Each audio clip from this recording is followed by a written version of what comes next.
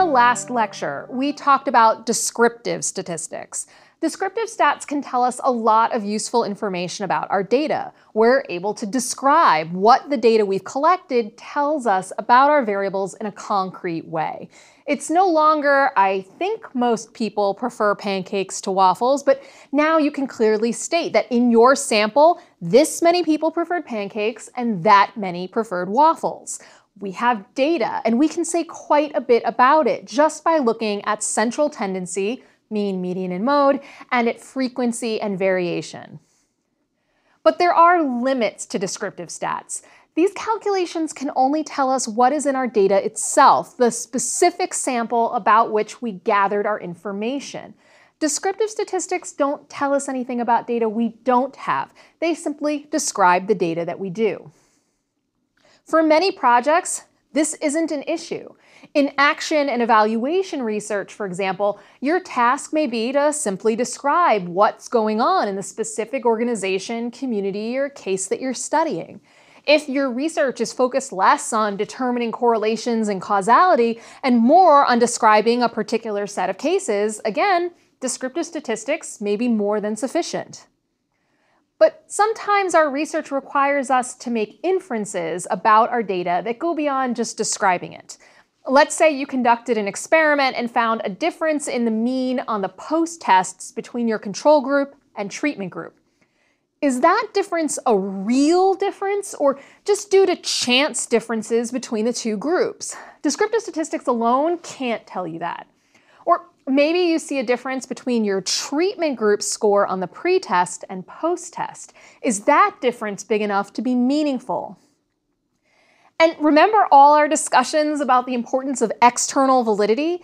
If you're interested in generalizing your results beyond the specific set of cases you included in your study, then describing your own data is insufficient. You're going to need to know how to calculate the likelihood that your sample does represent your wider population, whether you did an experiment, a survey, or any other kind of large N study where you used a sample rather than a population.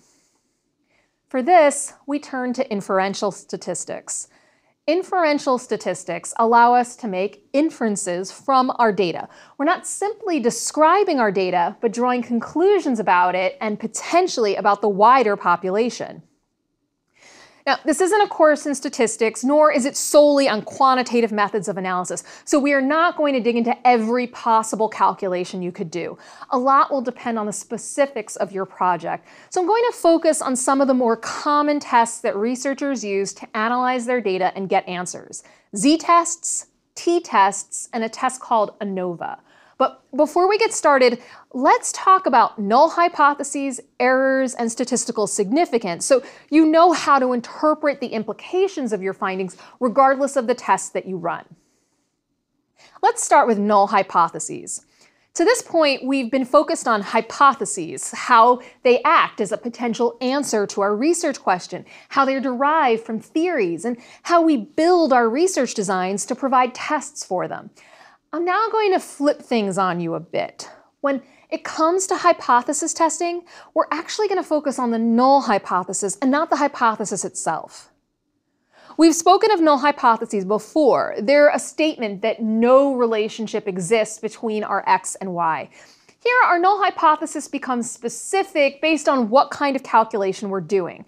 If we're doing tests for correlation, then our null hypothesis may stay pretty much the same.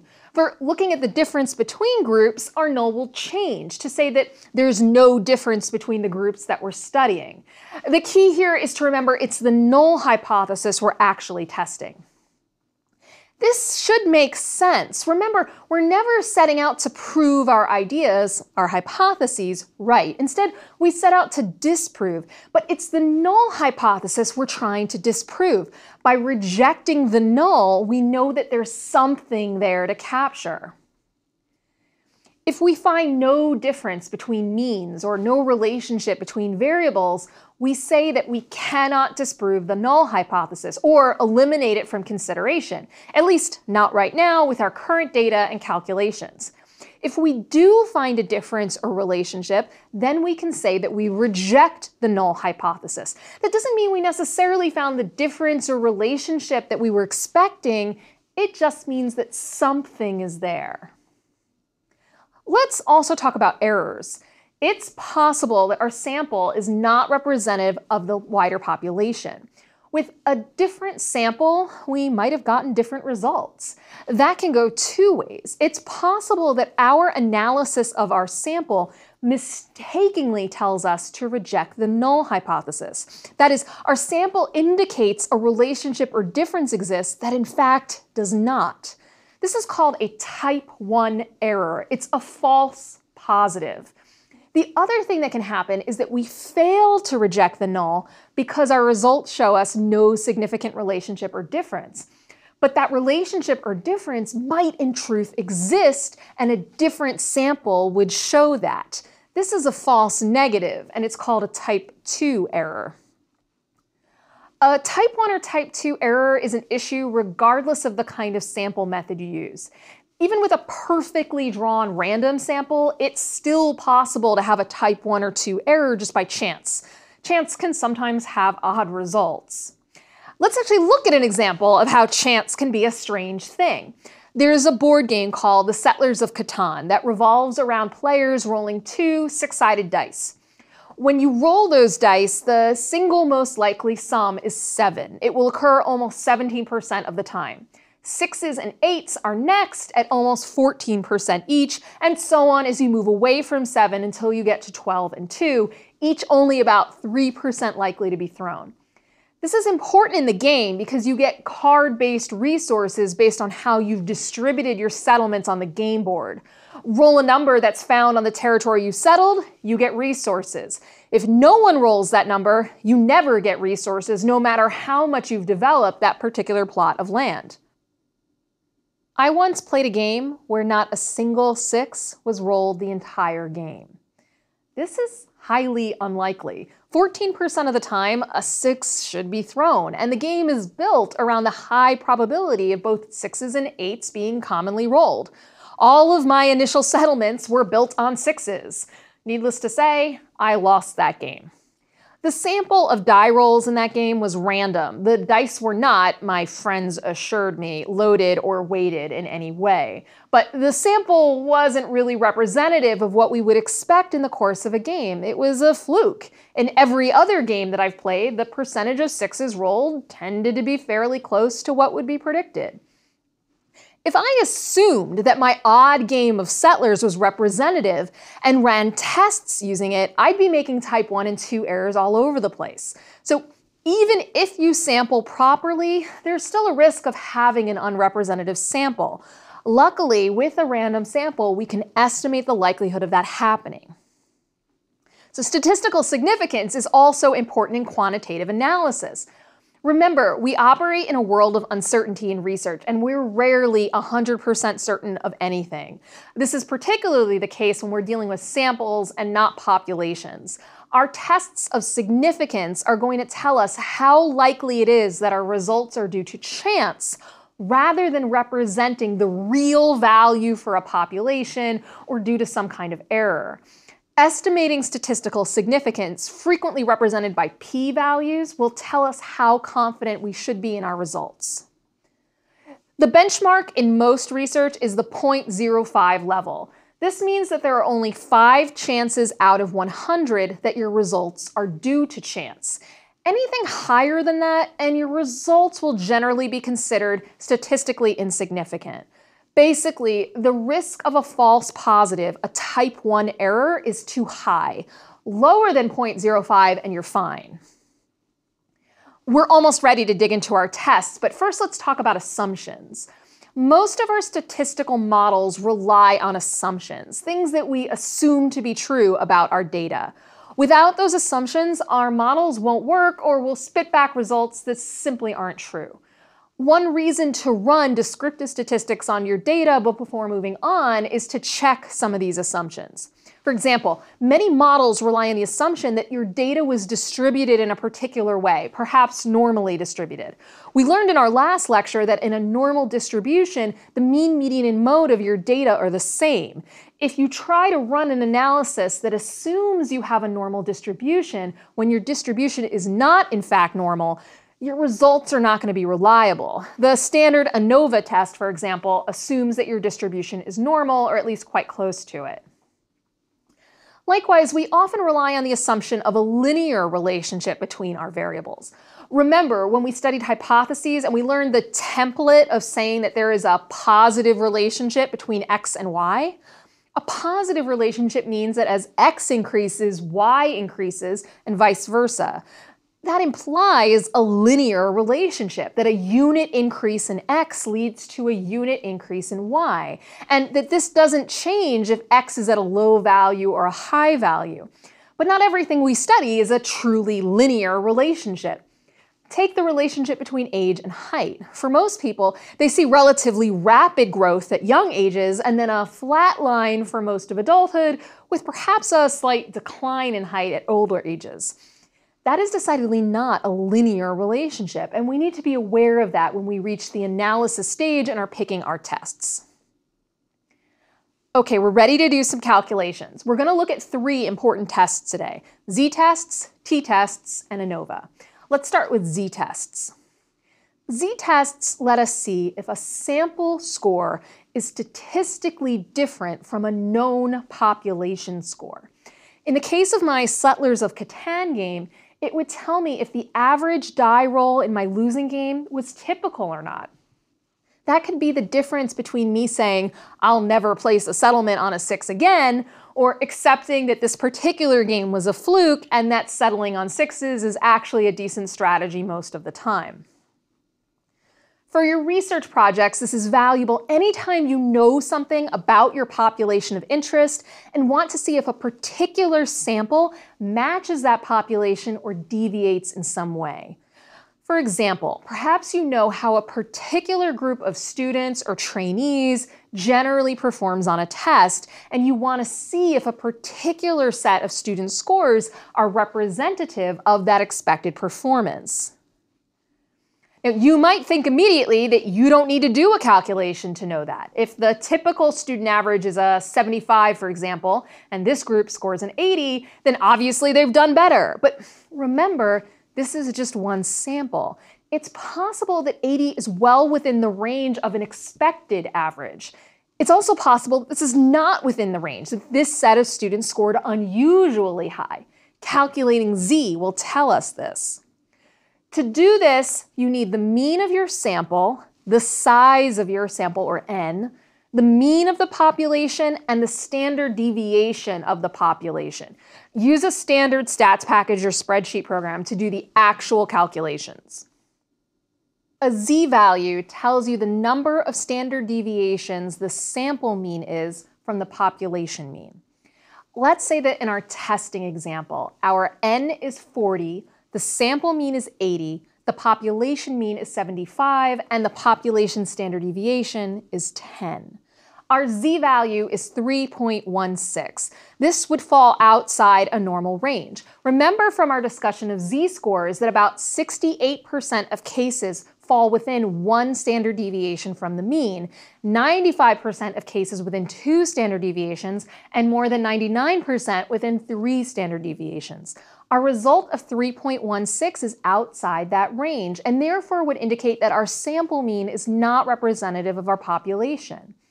In this case, it would mean that this particular set of students scored significantly, statistically significantly, higher than expected. If the difference in means had been just 3 points, with the sample scoring a 78, then the z-value would be 1.9, within the 95% of cases that might be expected. That's just a 2-point difference in scores, which might not seem like much, but it's a statistically significant difference, and that can be important to know. Z-tests are great and are a useful thing to do at the start of your analysis, but there is a limitation. You need to know the standard deviation of your population. If you don't know that, you'll want to use a t-test instead. You can use a t-test when you want to know if your sample score is statistically different from your population score, but you don't know the standard deviation of the population mean. This is called a one-sample t-test, and it's very similar to the z-test. The main difference from a z-test is that we use the standard deviation of the sample rather than that of the population. Every other calculation is pretty much the same. Once you have your result, you then use a t-distribution table to determine the critical value for t. This is the value that your t-value essentially has to beat to determine statistical significance. If your t-value is higher than that listed under your chosen level of significance, then the difference between the two means is significant. If not, it's, well, not. You can find a t-distribution table online through a basic internet search. T-tests are also commonly used anytime you want to compare the statistical difference between two groups. And we're going to focus on this application. Descriptive statistics can tell you the average performance of each group on your dependent variable.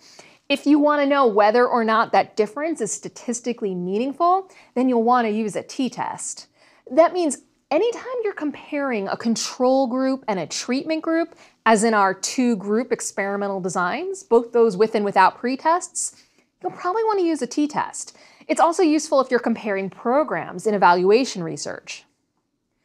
There are two commonly used types of formulas. One is meant for unpaired groups, that is, two separate groups with separate scores, such as a control group and a treatment group.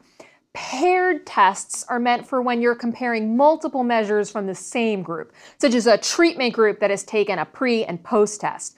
You can calculate this by hand, but again, you are better off using a stats package that can easily do the t-test for you. You just need to know whether you want to use a paired or unpaired test. However you make the calculation, you're going to get a number that's called the t-value. This tells you the ratio of the difference between the two groups to the difference within those groups. The larger the number, the more the groups are different from each other. So if for example, you're working with an unpaired treatment and a control group, then a higher number would mean that there's a larger difference between your treatment and control groups. So you want to see large t-values when you run this test if you hope to disprove your null hypothesis. A smaller t-value would instead confirm the null hypothesis. So how big is big enough? Well, that depends on your sample size. The smaller your sample, the larger the t-value needs to be. To know specifically how big the t-value needs to be for your sample, we have to check it for its statistical significance. Most stats programs will tell you the statistical significance of your t-value when you do the calculation. This takes the form of a p-value. Sorry about all these letters. I promise I didn't name them. You'll look for the p-value in your statistical output, and you want to see that it's less than 0.05. Remember, that's our standard level of significance. A p-value of 0.05 means there's no more than 5% likelihood that our results are due to chance. That means it's a 95% likelihood that our results are a real result. You can also use a standard significance table online or in the back of any stats textbook once you have your t-value. What does this mean in practice? Well, if you were comparing a treatment and a control group, this means that any difference you found in the post-test means between those two groups is probably real. That would indicate you could reject the null hypothesis. What doesn't this mean, though? It does not mean that you've proven your hypothesis correct. Remember, we rarely use the word prove in research. There's still a 5% chance that your results are due to chance, so you can't be 100% certain that you've got it right. You've definitely got something, evidence in favor of a likely difference, but don't overstate your claims. We also have to keep in mind that if there are any internal validity issues with our study, that these may account for our results. That's why we account for these possibilities when discussing your results.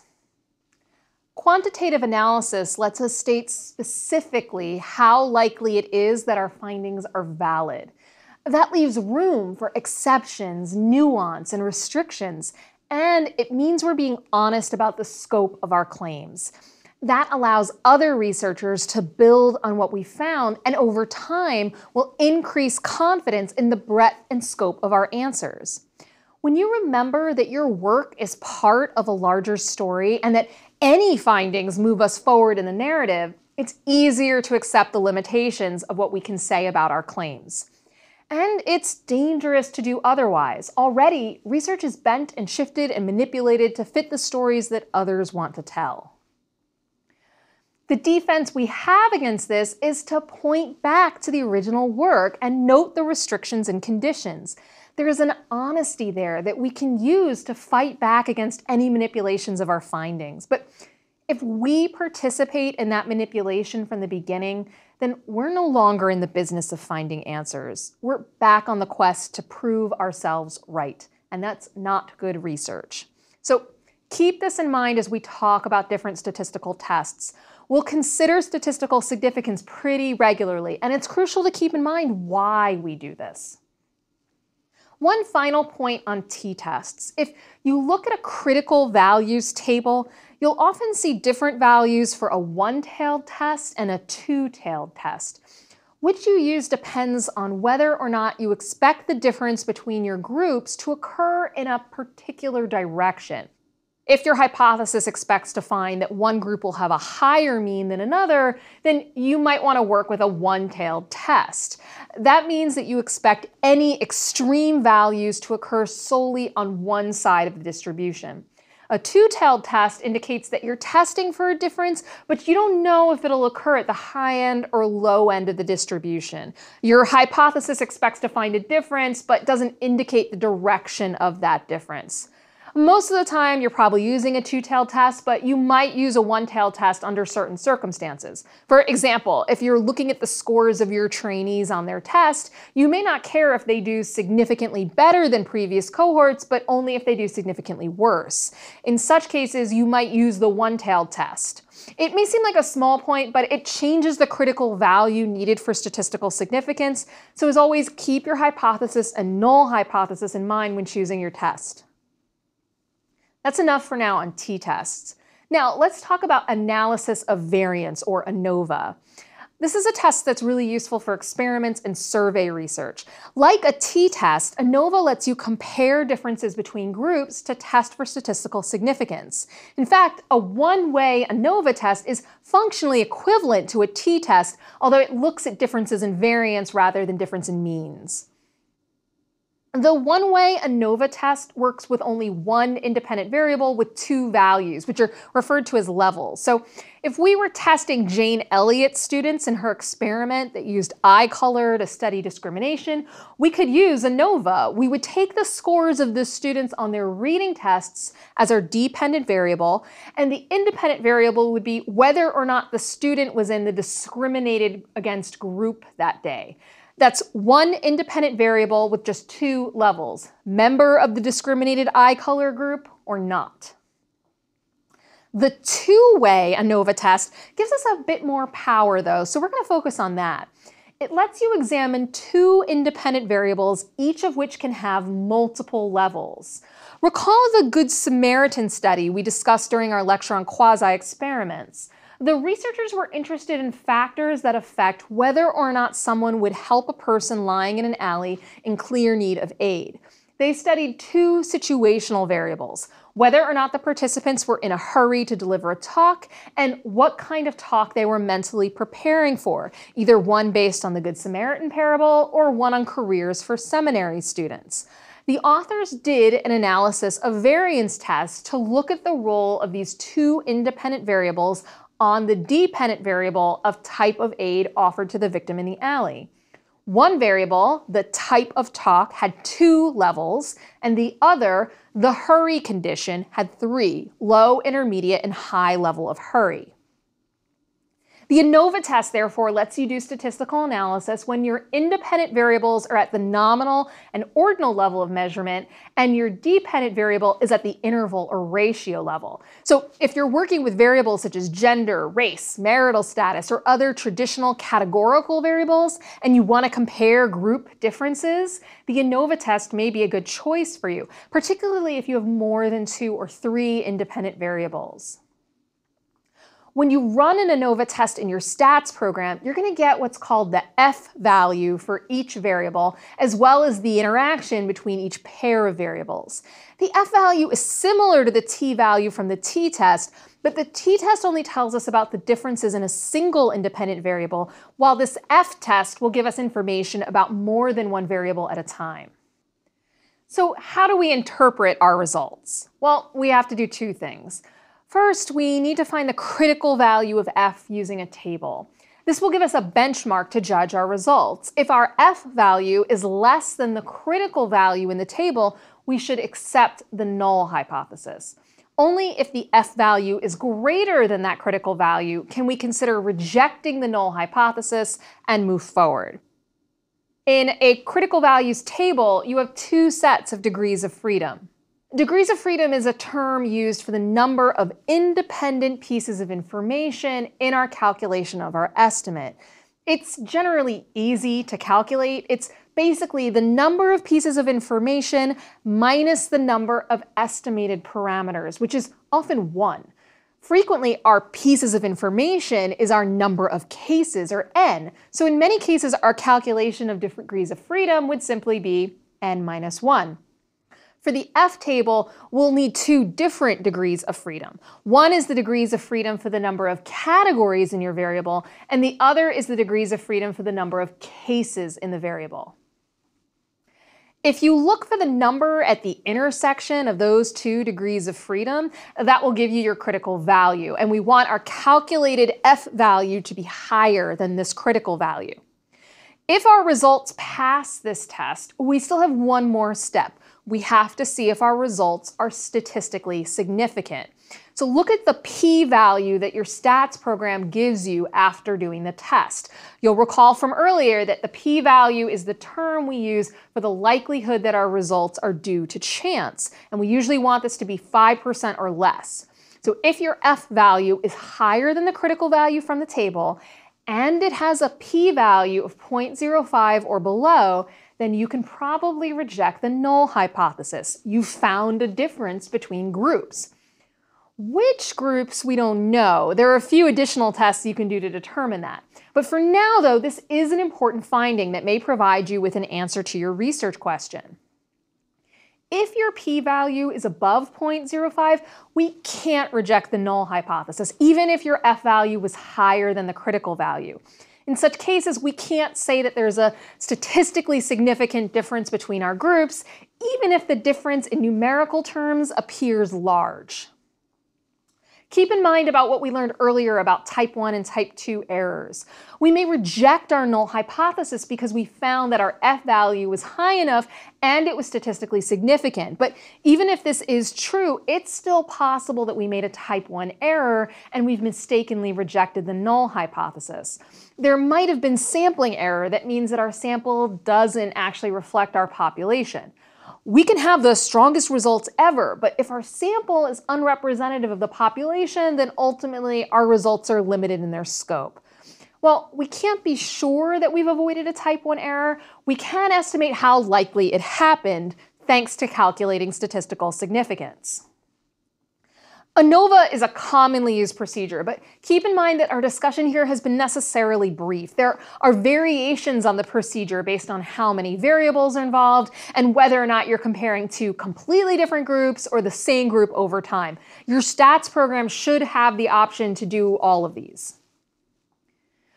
We're not done with inferential statistics by any means. In our next two lessons, we're going to dig deeper into more tools of quantitative analysis. Our discussion won't be exhaustive, but hopefully you've already seen several applications that might apply to your own projects. Next up, we learn about testing for correlation and causation between two variables.